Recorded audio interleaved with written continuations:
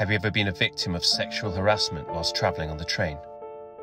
Have you ever witnessed an incident but been unsure of what to do? Last year there were 2,400 sexual offences recorded on British transport and were overwhelmingly committed by men. I've been asked by British Transport Police to be part of their sexual harassment bystander campaign to appeal to men in particular to help create a safer environment.